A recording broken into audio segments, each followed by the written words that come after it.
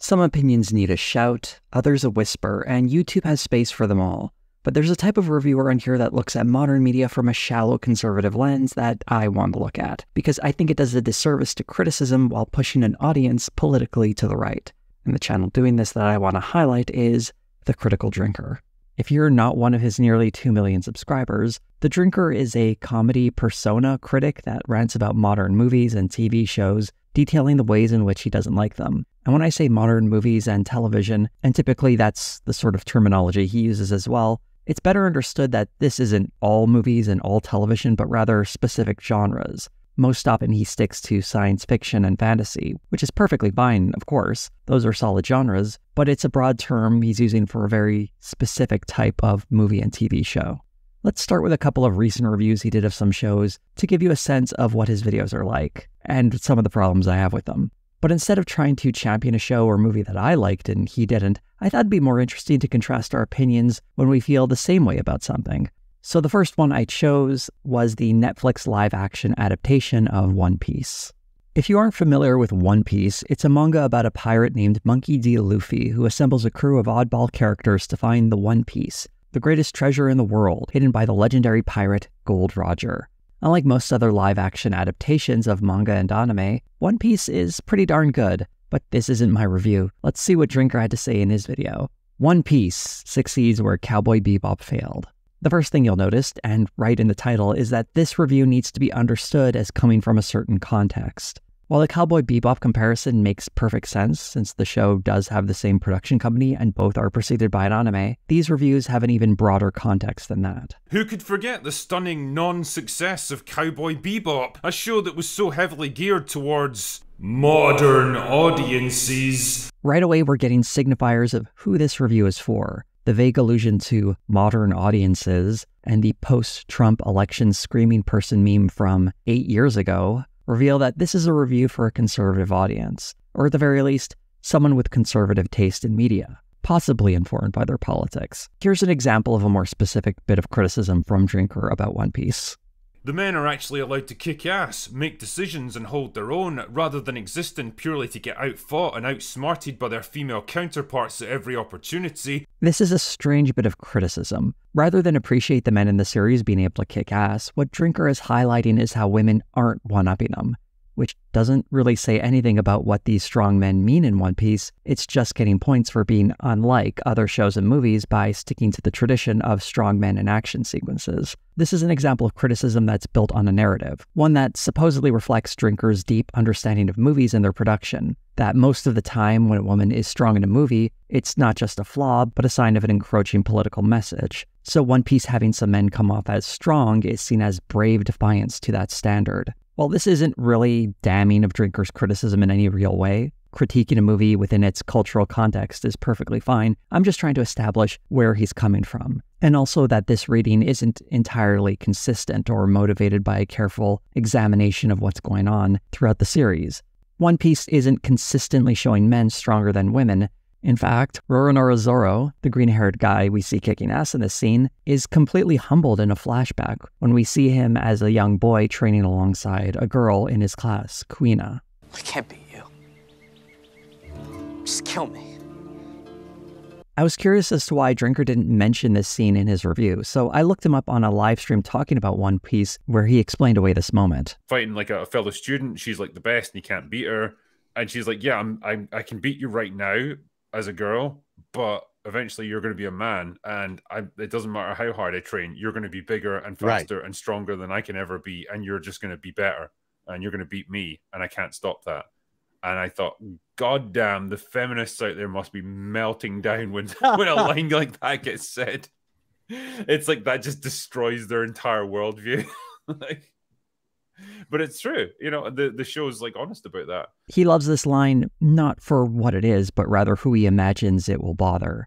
Again, understanding the series in a specific context. But what this also reveals is that he's missing the irony of what Kuina is saying in that scene. When she says her body can't keep up with Zoro, this is proven true, but not because she's a woman, but because she dies before she gets older. And Zoro's frustration we see later isn't because he lost a friend, but because he lost a rival he was never able to beat.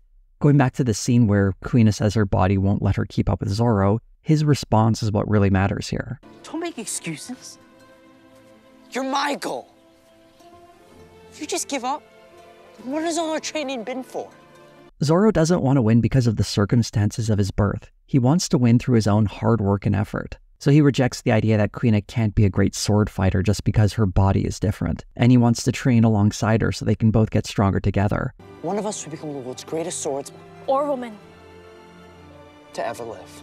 Drinker's commentary doesn't really engage with this scene on any deeper level than a swipe at feminism, and it's something that reflects a lot of his commentary. He's willing to forgive a girl being stronger than a boy in one scene because he can point to a line that seemingly reinforces a conservative worldview. This reveals the shallowness of his criticism. Instead of trying to understand movies or TV shows on their merits, it's slotted into a larger cultural war and awarded or subtracted points on how it fits into that space with a very superficial reading. But what's more misleading is when he uses his supposed expertise to make up stories about the production of movies and TV shows. Here's another section from the One Piece review, immediately after he speculates on how the status of men was preserved. That kind of shit just wouldn't fly in Japanese culture, so it doesn't even get attempted here. And by all accounts, we mostly have Eiichiro Oda, the original manga's creator, to thank for that. And to hammer home just what he's talking about here, here's him saying it again in the live stream. The girls don't automatically win everything, and they're not better at everything like you would expect from a Disney production or whatever. And I think a lot of that comes down to the fact that the original manga writer had the rights to this, and he retained creative control. Oda being credited for making the series better than it could have been had he not been involved is perfectly valid and probably true. Though when it comes to the specifics of not letting male characters look silly, Drinker doesn't present any evidence for this. He is likely referring to a news story that came out that revealed that Oda had requested reshoots of certain scenes, but articles about these reshoots don't really go into details about what exactly was reshot, or whether or not gender dynamics were reinforced because of Oda's demands. If Drinker had bothered to take some more time to figure out why these reshoots happened, he might have actually found some information on the influence Oda had on the production. In fact, we can talk about a reshoot that was done for a scene we've already discussed, the flashback with Zoro and Kuina in the 4th episode. Here's a comment from the episode's director, Emma Sullivan, from an interview she did with Cinema Daily US. There's a scene in one of my episodes between young Zoro and Kuina in Shimotsuki Village. They have this fight. Oda-san watched it and he wanted us to redo it because we did it with kendo masks on. So we went back to South Africa and did it again just to make sure he was happy with it. This reveals one example of how Oda wasn't simply overseeing whether or not gender roles were preserved, but rather he wanted to make sure the characters were conveying emotions on their faces. Of course, this is just one scene. In an interview with Stephen Maeda for TV Line, Maeda revealed more of Oda's directions for the production. One of the mandates from manga creator Eiichiro Oda was against romance on the crew. That is a hard no, as far as the manga and the live-action show are concerned. In a subsequent interview, Maeda also revealed another Oda mandate was to not change any of the origins of how characters got their powers from the various devil fruits. There are other examples of reshoots, including the changing of the Alvida fight from daytime to nighttime and expanding the role of Chef Zeph, though I'm not entirely sure who requested those specific reshoots. Now, the reason I highlight all these reshoots is not to give you some exhaustive list of what Oda was requesting behind the scenes, but rather to demonstrate what it looks like to gather evidence when you're trying to describe what's going on behind the scenes in a production. Just throwing out random assumptions about what's going on because of your stereotypes of what a Japanese artist and an American production might be concerned with, you might assume something is happening, but it doesn't absolve you of having to do the work of actually figuring out if it's happening or not. Otherwise, you're just fueling speculation based on a narrative and not fact. And a narrative without any facts to back it up is a fantasy. One problem with Drinker's commentary is that he assumes a degree of knowledge and expertise regarding the production of projects and does none of the work of providing evidence to support those assumptions. If Drinker is going to speculate that Oda demanded that women never be shown one-upping men, he should provide at least some kind of evidence to his audience if he wants to make that claim. Here's an example of how he compares Cowboy Bebop reigning in its characters, whereas One Piece supposedly isn't. Compare it to something like Cowboy Bebop, which made a conscious effort to rein in its characters' personalities for Western audiences, trying to rewrite them as grounded and realistic. I want to quickly contrast two moments from the One Piece anime and the live-action series. Would you care for an aperitif to start? We have several rare Mikio vintages in stock, or perhaps you'd like a glass of umashu. You know, something sweet for someone sweet. Something wrong with your eye? Just blinded by your beauty. ocean, thank you for this treasure you have shared from your depths. Ah, yes, my love. I can't bear this hardship of loving you from afar. It is too difficult. I am now prepared to sail to the ends of the earth as a pirate if it means someone of your rare beauty will be by my side. If that comparison isn't enough, here's a quote from another interview Emma Sullivan did, this time speaking to Screen Rant. I've watched a few of these shows and lots of different anime. I'm a big Studio Ghibli fan, but you can't make actors do those big actions and faces that we get in the anime, so it wouldn't work. And if we tried, it would be really awkward, and I think it would throw everybody out of the story. I think what we had to do is we had to find a grounded approach, and we had to find an emotionally real approach to it. We have to kind of tap into these characters and feel what makes us relate as an audience to them. So, in other words, Drinker was wrong on this one, and it reveals this unearned confidence he speaks with. He wasn't familiar with the One Piece anime, but felt confident enough claiming that the live-action series wasn't toning down the characters. He didn't know the details of Oda's involvement with the series, but he was confident enough to speculate it would involve keeping left-wing ideals out of the series with regards to how men and women are depicted. Maybe it's unfair to expect every reviewer of One Piece to take the time to comb through interviews or watch source material that is truly epic in length, but it's also possible for a reviewer not to speculate about those things without at least attempting to do the research first and trying to back up a claim with some kind of evidence, aside from one news article about Oda requesting some reshoots. What I'm sure people have also noticed is how this review is coated very heavily with conservative politics, from its emphasis on the men, an implicit rejection of feminism, and a general distaste for a society supposedly consumed by this dynamic. There's also this weird insistence that the show's Japanese character is what makes it itself. This observation is deeply flawed in several ways. Most notably, we're not actually comparing modern Hollywood and modern Japanese stories. One Piece debuted in 1997. It's over 25 years old at this point, so it feels like a bit of a throwback. That's because it is. And the Netflix adaptation is very much trying to stick to the original narrative. And if you think Japan is some kind of haven for storytelling that steers clear of feminist or leftist themes, you clearly have no idea what shows are airing over there. Just sticking to the very narrow confines of anime, and I'm no expert in that myself. I personally recently enjoyed the newest Gundam series, The Witch from Mercury, which is a story about two space lesbians who use a pride Gundam to fight against future capitalism while echoing Sylvia Federici's feminist reading of The Tempest. There's also Vinland Sagan's critique of toxic masculinity and cycles of violence to set its characters on journeys of restorative justice, and also the impact of capitalism on the colonial project. Or we could talk about One Piece. Well, let's just say it has distinctly leftist plot twists in the future. Also, they're literally fighting the sea cops. I'm not even saying any of these shows I just highlighted are emblematic of mainstream Japanese culture. These are just relatively popular shows that I happen to enjoy. There's a vast diversity of art created in Japan, and it deserves more than this fetishized anti-feminist construction that Drinker is placing upon it.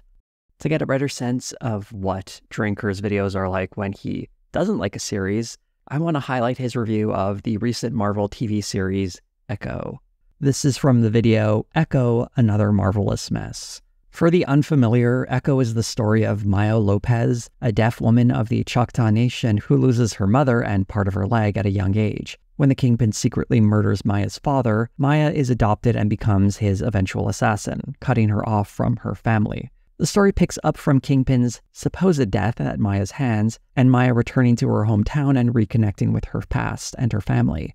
I want to highlight this bit of criticism because it reinforces how Drinker is more interested in speaking to his audience's distaste for Marvel movies through a standardized talking point. The tough, self-reliant girl boss protagonist who can beat up men twice her size and inspires fanatical loyalty in everyone around her, despite being a completely unlikable arsehole who gets innocent people killed. Calling Echo a girl boss is to completely miss one of the major plot points of the series. Early on, when Echo believes that Kingpin is dead, she decides she's going to be the Queenpin, taking over the Kingpin's territory. Her family is quick to tell her that this is a terrible idea, and as the series progresses, she realizes that it's true, and she gives up any dreams of becoming a female crime boss. Echo is a series that is about rejecting the idea of being a girl boss, or in this case, a girl crime boss. But I'm not sure Drinker really knows what girl boss means, or at least he uses it in a way that is more about physical violence when he mentions that Maya beat up a lot of large men. That actually has nothing to do with being a girl boss, which is more about succeeding in business. But since girl boss is a term associated with left-wing social issues, he uses it here anyway. I guess he's unaware that there's a lot of leftist critiques over the term girl boss, and it's actually reflective of a very modest centrist position these days, which really says more about how far-right Drinker is on this issue.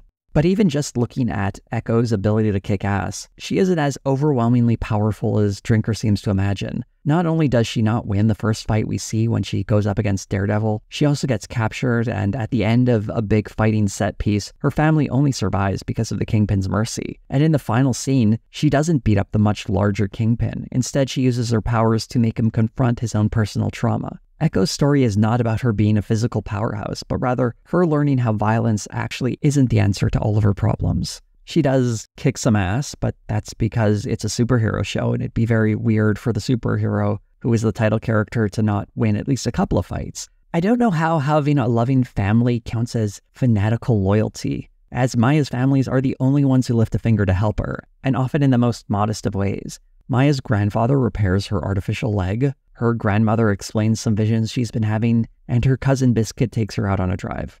That last one does get pretty intense, and you might call it fanatical loyalty, as he ends up helping Maya rob a train, but that's not what Biscuit signed up for. Maya tricked him into helping her. He had no idea they were going to be robbing a train. Maya's uncle also tries to cover her when she starts messing with the Kingpin's operation, but I don't think it counts as fanatical loyalty, trying to keep your niece from getting killed. And her uncle isn't stepping up to a crime boss out of nowhere. He runs part of Kingpin's operation in the area. Maybe Drinker imagines that Maya's family should blame her for working for the Kingpin, but that's not really true. They blame her father for bringing her into that life.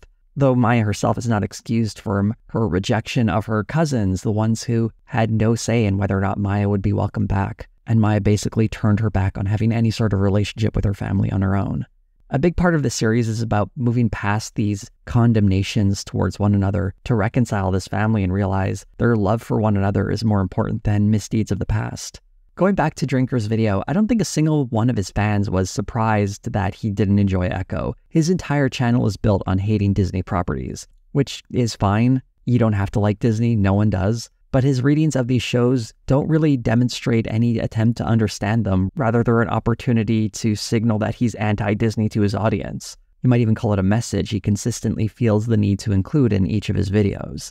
This really reflects the problem I have with the reviews of his I watched. While you can get an honest, albeit sometimes worryingly reactionary opinion, anything related to Disney or some other conservative boogeyman will invariably lead back to stock criticisms to appeal to his audience more than trying to understand a work on its own merits. Here's an example of something genuinely cool Drinker missed in his review of Echo. Some of the actors use purely sign language to communicate, which works fine, but others talk along with it. But because they have to slow down for their hand gestures to keep up with what they're saying, their dialogue comes across as weirdly jittery and stilted, and it usually clashes horribly with the tone of the scene. Just like in real life, some people are better than others at signing, but this isn't simply an attempt to depict American Sign Language realistically. What these varying levels of sign language reflect are someone's proximity and closeness to Maya, from her mother being completely fluent, to her cousin Biscuit being decent, to Kingpin not bothering to learn it at all. It was pretty clever, and it's another example of how Drinker often misses subtlety. While the performances may not have been smooth in his mind, to me I personally thought all the actors carried these things off pretty well. And seeing them struggle or not struggle to communicate with Maya enhances the scene rather than serve as a distraction. Looking at these examples, I'm trying to establish how the critical Drinker views media through a very specific lens, one that assumes an insider knowledge he doesn't have, or at least he doesn't evidence, an affinity towards conservative political messages, and a commitment towards superficial readings to reinforce a general anger towards specific companies and certain types of politics. This becomes especially apparent in his series, Why Modern Movies Suck. The series is what the title says it is, each video highlighting a very specific reason why Drinker thinks modern movies suck. As seen in many of these videos, Drinker has a very specific perspective on what makes a movie good, shaped by his own personal lens. Let's look at how Drinker discusses women in movies and TV. In The Strong Female Character video from this series, it starts with some very clear observations of how these characters are used as marketing tools to present movies as having some kind of moral character to their production. And if this were a video about the shallow and cynical marketing of modern movies, we'd have no problem. But This drifts from that observation to an outright hostility of these characters for reasons that have nothing to do with marketing. Drinker's gripe with these types of female characters is that they supposedly experience no personal growth and are therefore not good characters. What strong female characters tend to focus on instead is self-actualization, the idea that she already has everything she needs to succeed, and all that's required is to let go of the limitations imposed on her by others. The message to the audience is simple: you're perfect the way you are, and it's the rest of the world that has to change. This is a fundamental misunderstanding of these characters. The personal growth experienced by them is related to confidence and learning about how not to feel shame about who they are. That is, becoming bold enough to say that women are not lesser than men. Not that they're perfect the way they are, but that they're not inferior in a way that society tells them that they are. Someone going from timid and afraid to bold and assertive is a form of personal growth. He follows up his observation with this bit of commentary on Captain Marvel. Captain Marvel forcefully removing the control chip that keeps her powers contained. It's a symbolic gesture of the strong, empowered woman throwing off the shackles imposed on her by society so that she can realize her true potential. It's a nice idea that probably had the writers patting themselves on the back, but the problem is that when you remove struggle, failure, weakness, and vulnerability, you don't leave the audience with a whole lot to empathize with. It's very strange to say this when this event happens at the end of the movie, which is, when a character arc is typically completed. The empathy we're supposed to be feeling with Captain Marvel is her struggle throughout the movie. Her removing that chip is her completing her journey. If she started off the movie like this, smashing that chip and then just kicking ass for an hour and a half, he might have a point.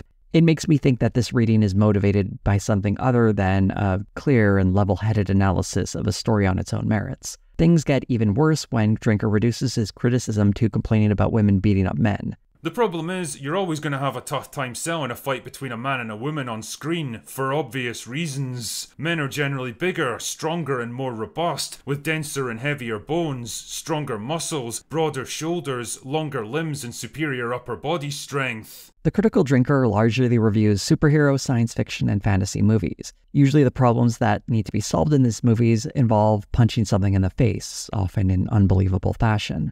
Not all of them do this, of course, but he seems to have a problem when this is done in a movie where a woman is the lead. This is when discussions of realism often come up, and to me at least, they always ring completely hollow. It may be unusual since so much of movie history doesn't include women beating up men, but it's not really any more unrealistic than pretty much any action sequence where we see a man doing things that are humanly impossible.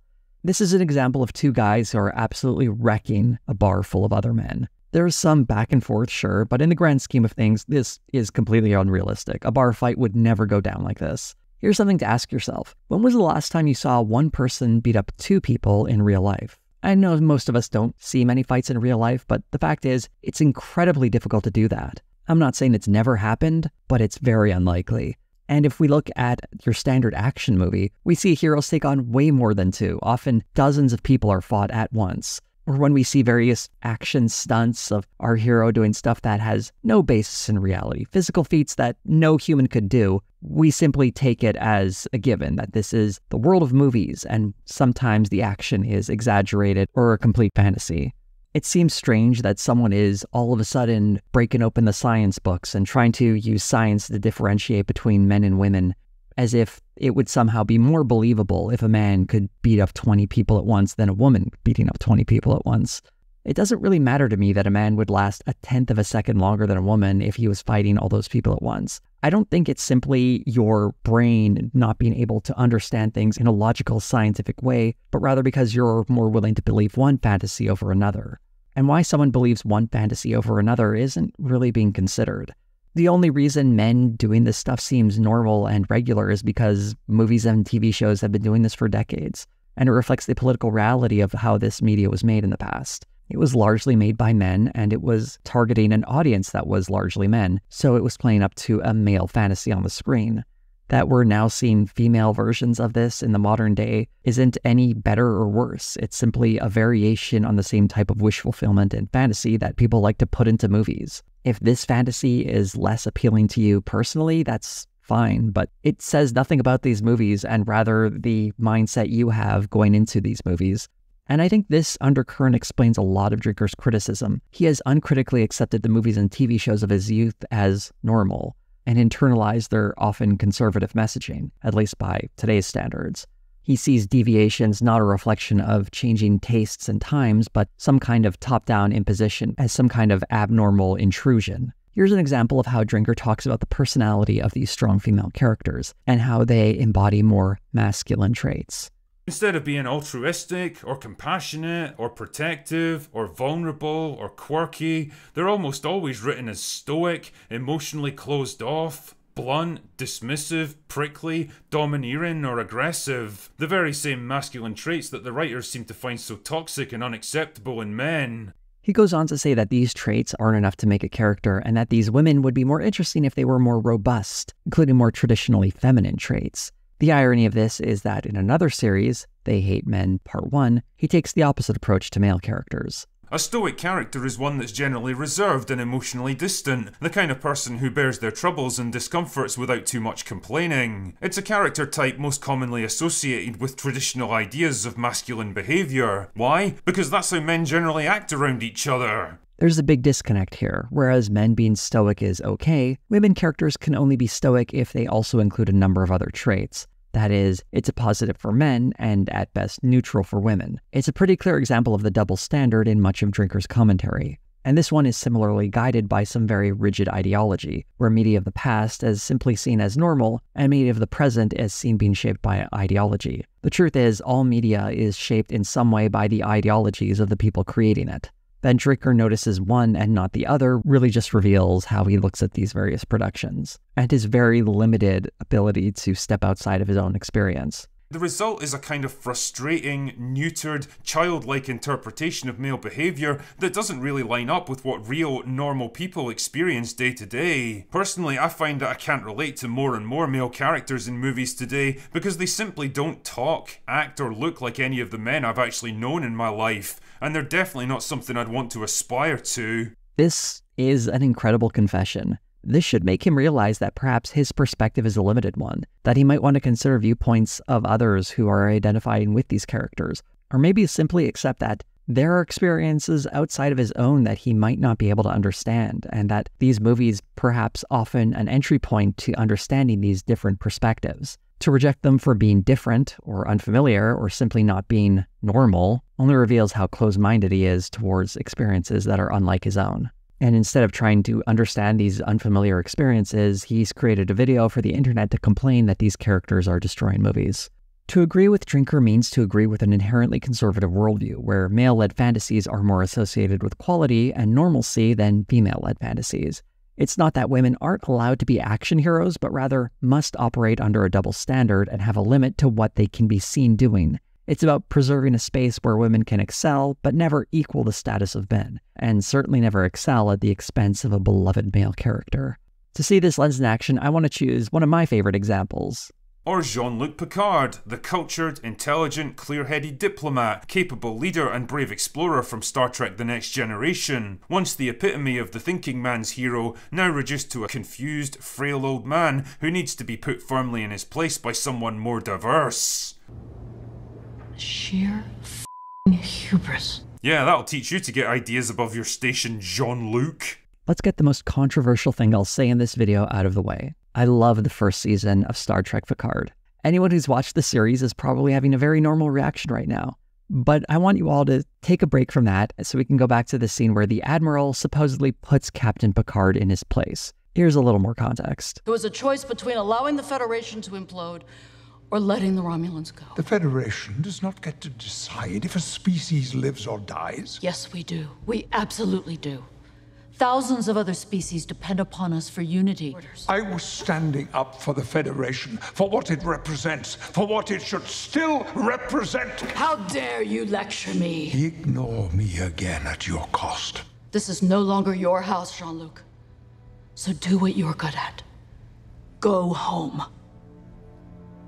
This scene isn't anything new. The Star Trek The Next Generation TV series, where we first met Picard, has countless examples of him being dressed down by male and female admirals, sometimes justified, sometimes not. In this scene in Picard, we see his plan being utterly rejected by the Admiral, but we're meant to sympathize with Picard. One of the themes of the first season of Picard is how Starfleet as an institution has abandoned its principles, and is putting its own desire to maintain its power and survival ahead of the ideals it claims to represent. It's an example of how an institution becomes more concerned with perpetuating itself rather than serving the function it claims to have in the first place. What the audience is supposed to get here is that Picard is now an outsider to that institution, but not because he has become weak, but rather it's the institution he once represented that has become weak. That's why this scene is sad. Or you can reduce it to a woman yelling at a man and see it as a symbol of emasculation. But to me, that's a very reductive reading, not attempting to understand any of the subtlety or nuance that's happening in this scene. Therefore, this reading of Picard is not really engaging with the series at all. It's just using it as a tool to reinforce a narrative that media is telling society that men should be subservient to women. Although if it sounds like I'm stretching a bit there, and you don't believe that The Drinker is trying to imply that movies and TV are offering moral lessons, I want to look at another video from this series on the subject, titled, "They Teach Us Awful Lessons." This video is very explicitly critiquing the morality of modern movies, and hypothesizing how this will have a negative impact on society. But the problem with modern movies is that I've begun to notice the moral scale tipping in the wrong direction, trying to frame negative actions, decisions and messages in a positive light. Basically what this means is they're teaching people really shit lessons now, and if this sort of thing continues for too long, it's going to produce an entire generation of shitty people. Drinker doesn't just see movies as a form of light entertainment. He believes they have an impact on the moral development of society. I'm not trying to suggest that he's saying movies are shaping how we understand the world entirely, just that they have an influence. The bulk of the "They Teach Us Awful Lessons" video uses the example of Mulan, contrasting the animated and live-action versions of the movie. I want to first highlight his reading of the animated version. The struggles and eventual successes of the main character demonstrate the value of determination and perseverance even when the odds are against you. That a person's worth isn't defined by the size of their muscles, and even if you're not as big and strong as other people, it doesn't mean that you can't go on to achieve great things. It's all about playing the hand that you're dealt, even if that hand doesn't seem as strong as other people's. First off, that line at the very end about the hand you're dealt makes it sound like Mulan was living with some kind of disability. She wasn't. She was limited in society because she was a woman. And last I checked, being a woman is not a disability. And that fact should tell you something about what the movie is trying to say about society and how it treats women. Drinker's reading is instead fixated on Mulan's supposed physical limitations, and doesn't really remark on the social pressure put on her to conform to a gender role.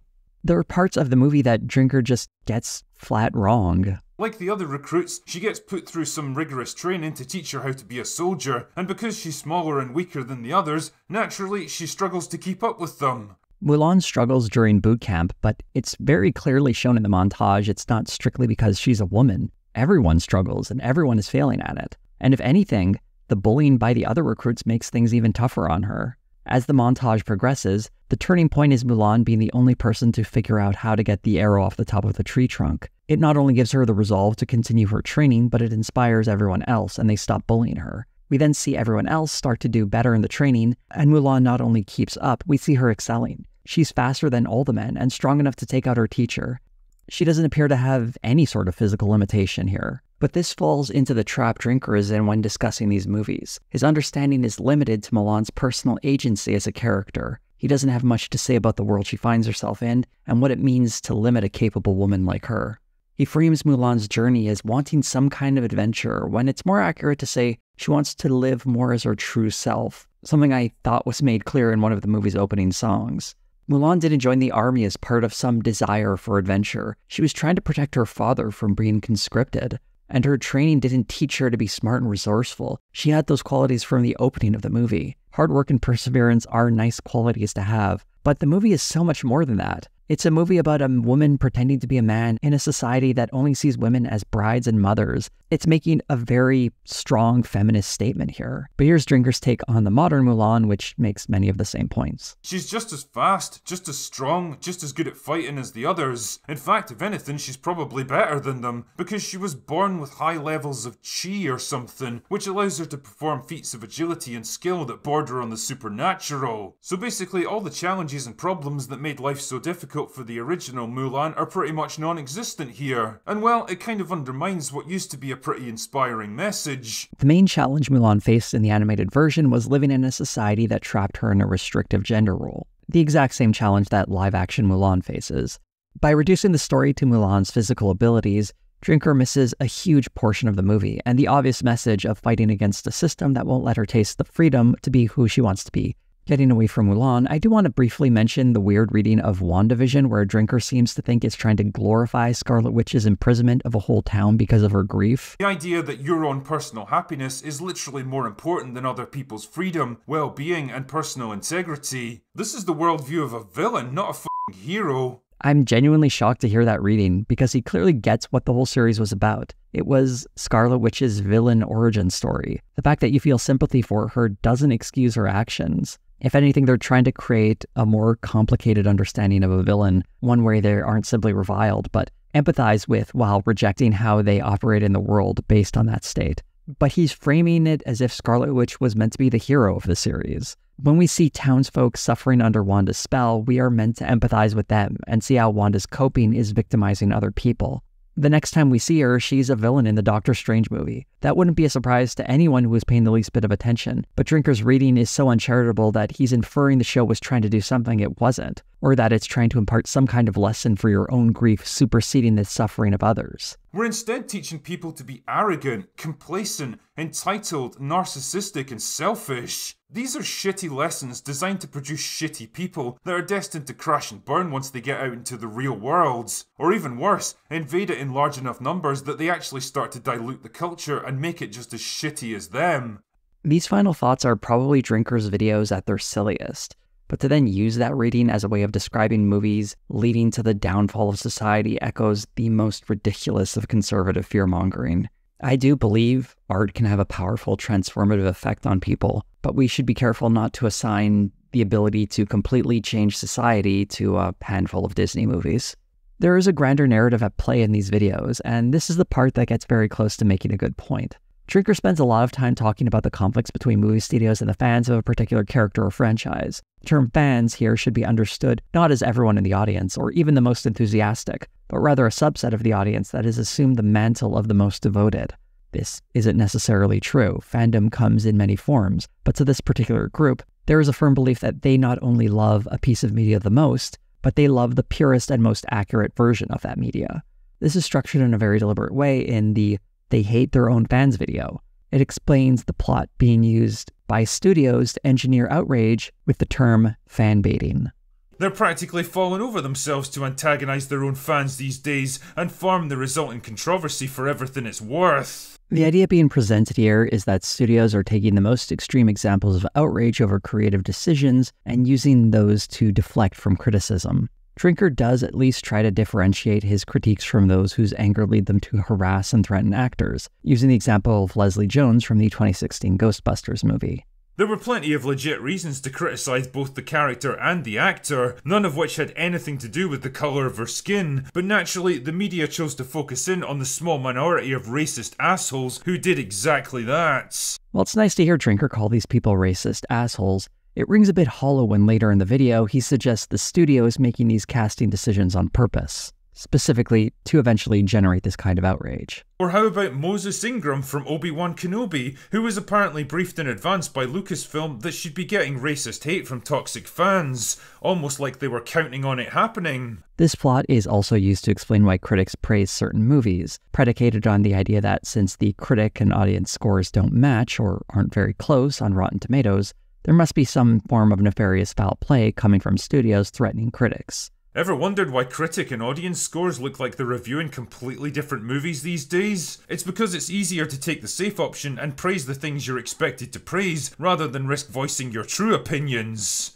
What's notable about this critique is Drinker seems to think this is coming all the way from the top, that the studios have so little confidence in making a good movie that people will want to see on its merits, that they introduce diversity and therefore weaker performances in order to create controversy and transform watching that movie into a political statement. They chose to turn their show into some kind of cultural flashpoint in the hopes that it would deflect attention and criticism away from what they'd actually produced. Without a doubt, marketing for some of these movies leans into the controversies that are generated online.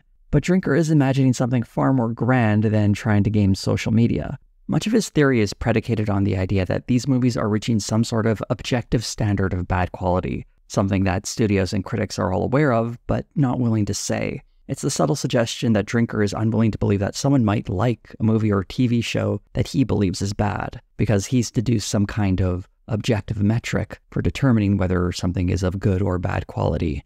Drinker's whole why modern movies are bad series reflect this rules-based approach to making movies, positioning himself as the referee as to whether or not these rules are being followed.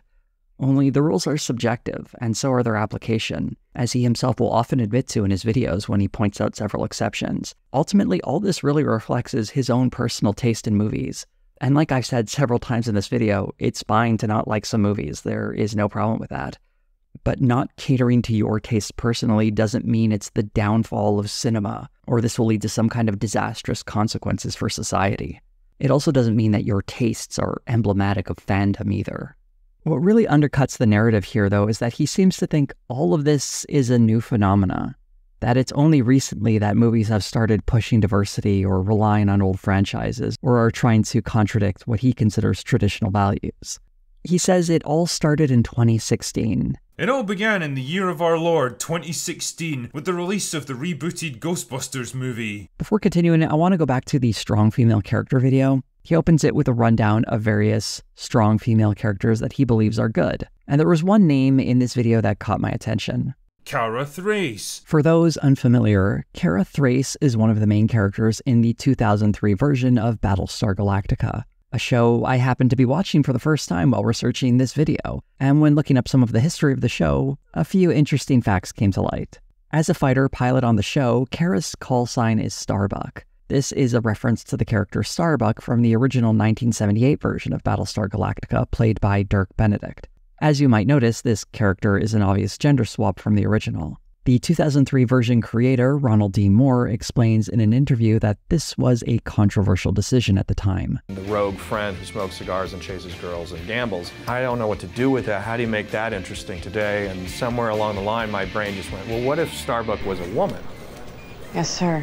There were starting to be female pilots in the war against terror at that time. You were starting to see women in combat for the first time. So it was a fairly new thing to see that dramatized. In other words, Moore swapped the character's gender to update her for a modern audience. The exact thing Drinker complains about. And back then, there was also a backlash. And that became like a whole thing in and of itself. How dare you?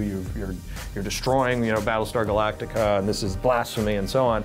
And you know what? It just helped us. The controversy helped us. It helped propel the show. It played into marketing and promotion. I was glad. I was glad to stoke it. And yeah, keep arguing about it. Let's keep talking about it. Get more of these stories in the press. What I'm hoping is clear here is that Moore doesn't describe wanting to stoke that controversy while creating the character, but rather leaning into it once it started.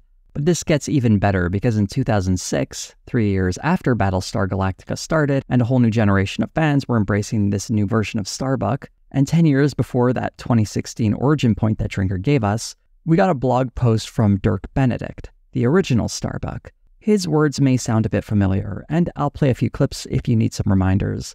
This is taken from the actor's own website, and it's going to be a lot, but I promise it's worth it.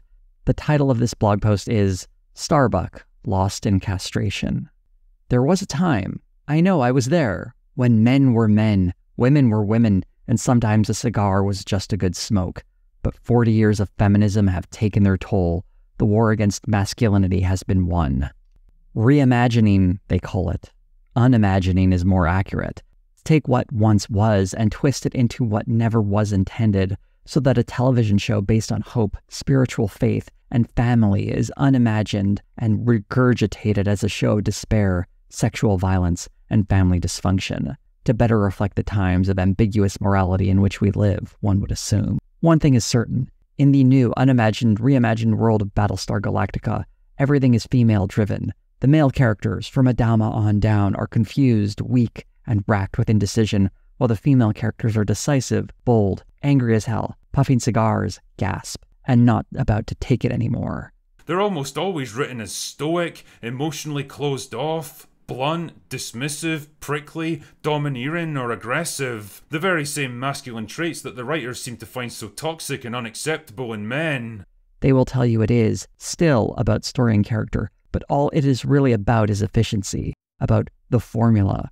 Because Harvard Business School technocrats run Hollywood, and what technocrats know is what must be removed from all business is risk. And I tell you, life, real life, is all about risk. Rather than taking a risk on smaller, riskier and more diverse projects, they tend to blow their load on whatever's popular right now. I tell you, without risk, you have no creativity, no art. I tell you that without risks, you have remakes. You have Charlie's Angels, The Saint, Mission Impossible, The A-Team, coming soon, Battlestar Galactica, all risk-free brand names, franchises. You resurrect dusty old franchises with inbuilt fan bases and strong name recognition and hope that it'll somehow translate into financial success. You, your instincts, your judgments are wrong. McDonald's is the best hamburger on the planet. Coca-Cola the best drink. Stardow is the best Viper pilot in the galaxy.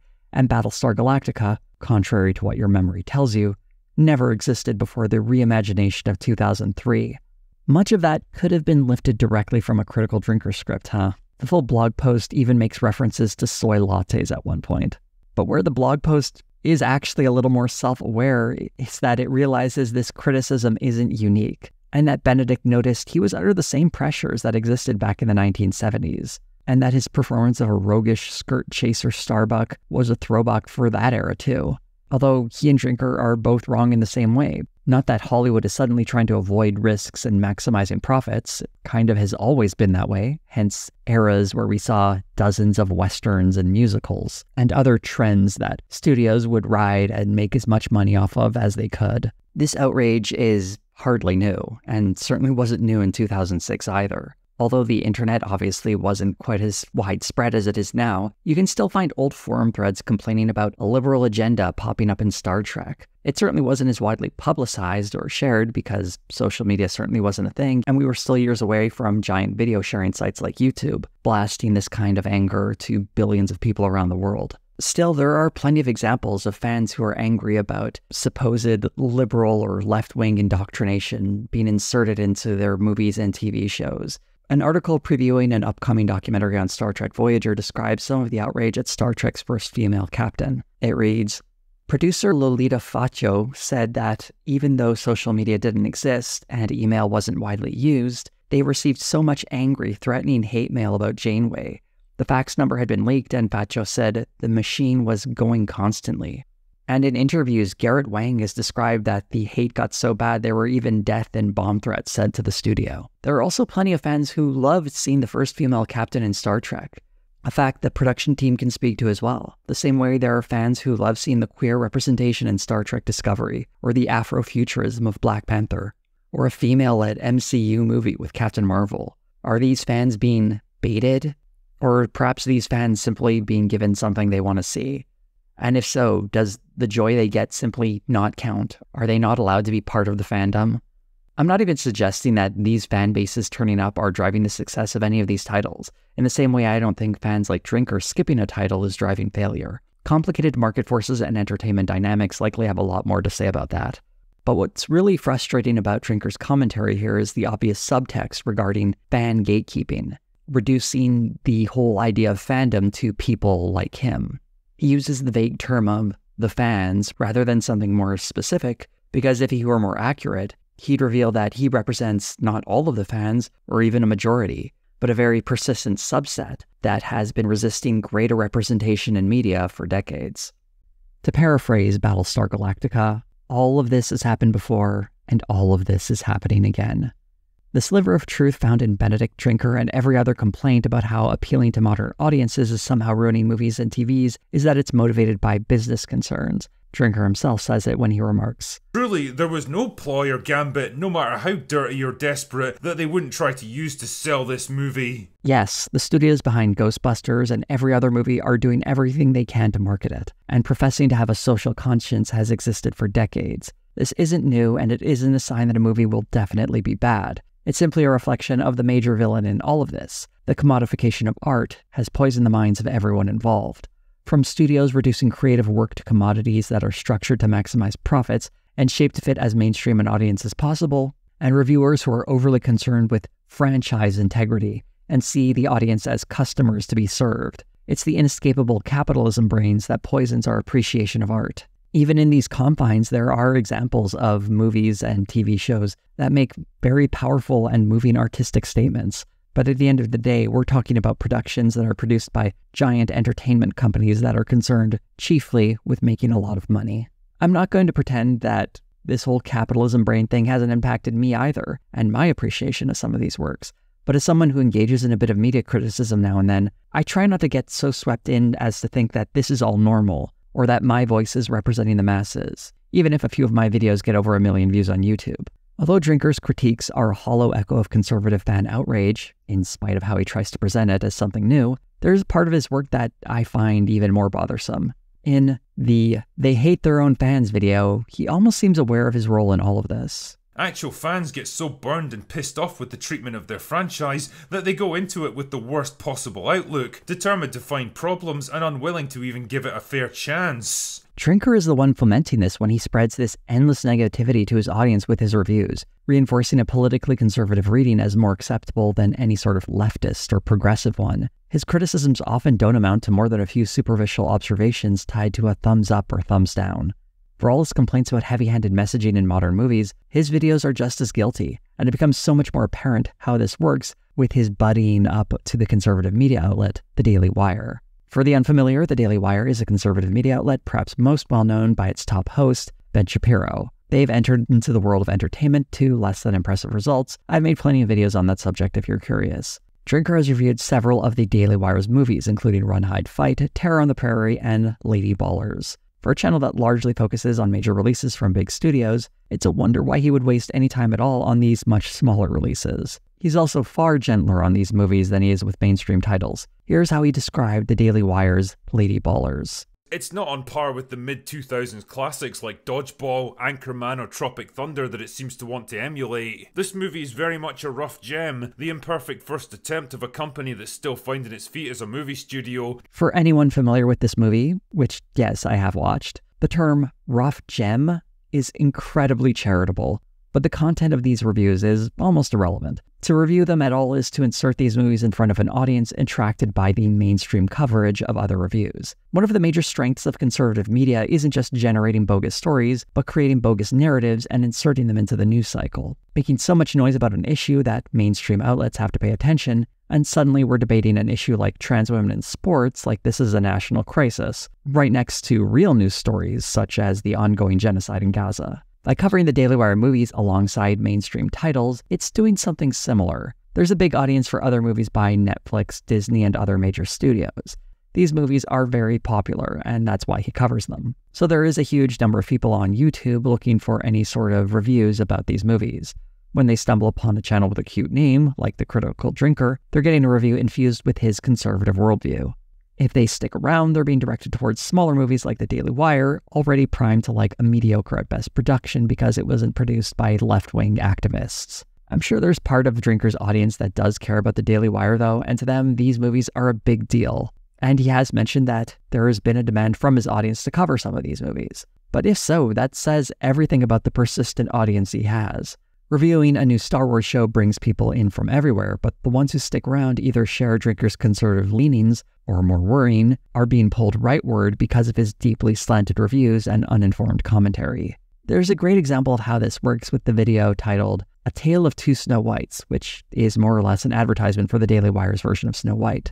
For those blissfully unaware of this supposed controversy, Rachel Ziegler was cast in a live-action version of Snow White. During an interview about the movie, Ziegler made a comment about updating the 1937 original to be less about Snow White being rescued by a prince, and more about her becoming a leader in her own right.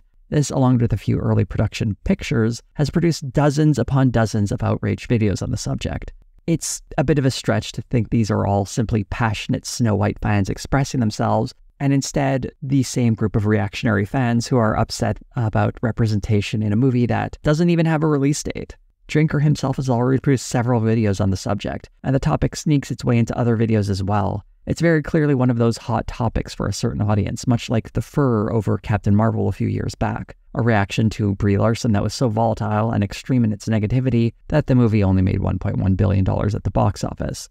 Unlike many predictions of the controversy that these statements from Brie Larson were somehow going to take down the production. A Tale of Two Snow Whites cynically capitalizes on the similar Ziegler outrage, recycling the same tired interview clips while also serving as an ad for the Daily Wire production. It's the sort of video I hope Drinker got paid for by the Daily Wire to produce because, aside from squeezing more juice from a very old and tired story, it has no reason to exist other than as an ad. I actually want this one to succeed, partly because I think it's being made with exactly the kind of attitude that's sorely lacking in Hollywood today, and partly because the anarchist in me wants to see the absolute meltdown that'll engulf the mainstream media if this film somehow outperforms Disney's excretion. I mean, let's be honest, it totally isn't going to, but it's funny to think about all the same. This animates so much of Drinker's criticism, a very bitter anti-Hollywood sentiment that a company like the Daily Wire is ready to capitalize on. He's the sort of collaborator you don't need to tell what to do because you know he'll do it anyway. Complain about Disney and modern movies while pretending your low-budget conservative competition deserves to be considered in the same breath. Like I mentioned in a previous video, low-budget ripoffs of major movies have existed for decades now, including live-action Disney ones. The Daily Wire isn't doing anything new or different here, but the reason Drinker is highlighting their Snow White and not the inevitable Asylum Pictures version is because it aligns with the conservative worldview his channel is pushing. Or I could be wrong and they're just paying him, and if so, he should probably disclose that in the video. There's a clip from an interview that Drinker did with the podcast Trigonometry a while back I want to highlight. And yes, the podcast is called that. I think it's supposed to make people on the left angry when it's actually the most embarrassing shit I've ever heard.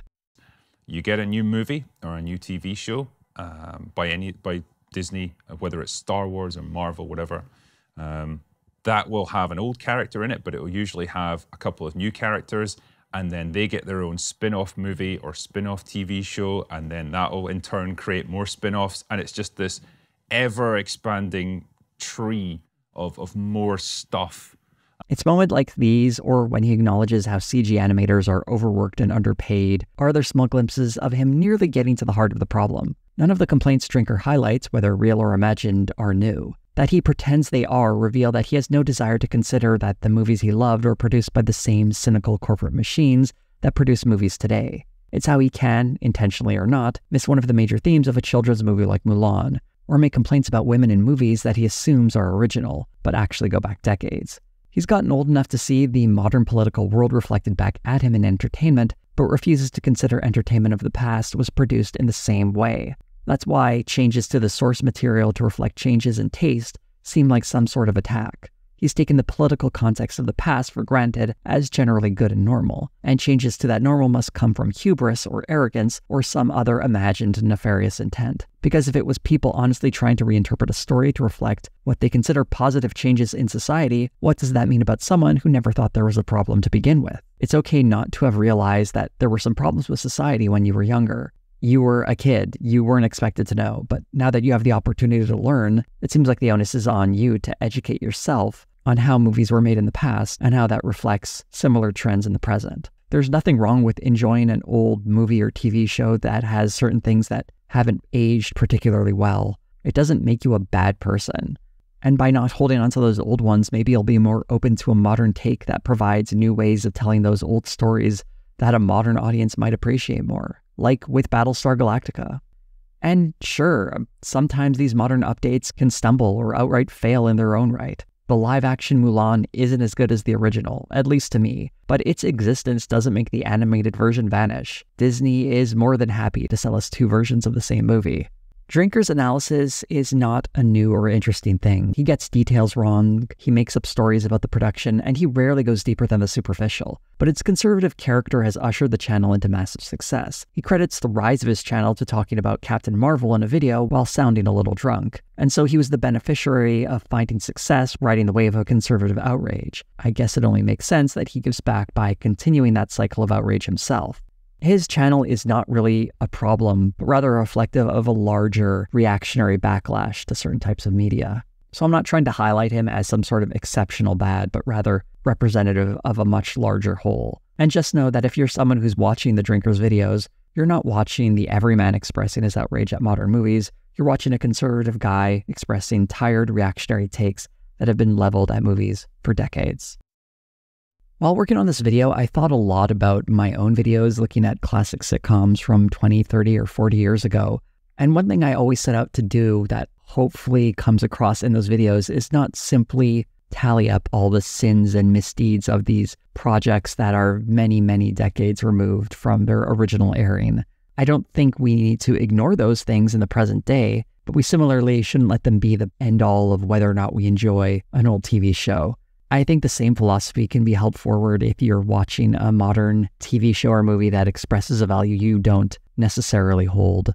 And personally, I've enjoyed a number of different things that have clearly more conservative politics informing them. One takeaway I'm hoping you're getting from this video, aside from the critical drinker not being the best source of movie and TV criticism, is that it's possible to have complicated feelings about a work of art.